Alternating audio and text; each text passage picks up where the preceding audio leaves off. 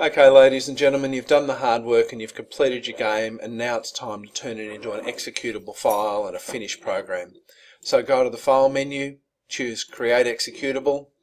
As I said, you name it your name, so I'm going to call it Mark O'Mara. I'm going to leave out the apostrophe because sometimes files don't like that, and I hit Save.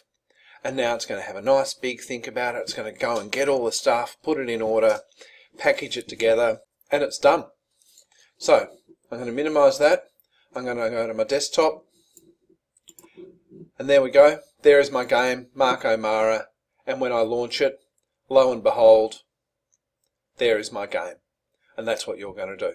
So I hope you've enjoyed the journey, and I'm looking forward to playing your game.